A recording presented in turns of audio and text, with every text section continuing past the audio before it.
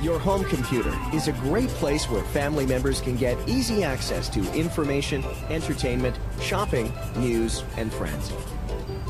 But it can also be where others can gain access to your computer, your information, and your family.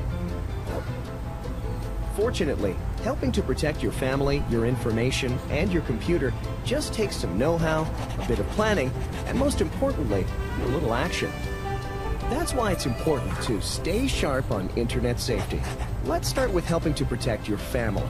A good first step is to write down, discuss, and post your family's rules for internet usage. Explain that while the internet can be a fun way to meet and talk to people, some folks aren't always who they say they are. Tell kids not to share their last name, where they live, or other personal information, and to never meet anyone in person without a parent's permission. Parents should always stay involved. Ask your children to tell you if they experience online bullying, intimidation, inappropriate situations, or are asked to meet someone in person. While programs such as parental control software are helpful, they don't take the place of a parent's involvement.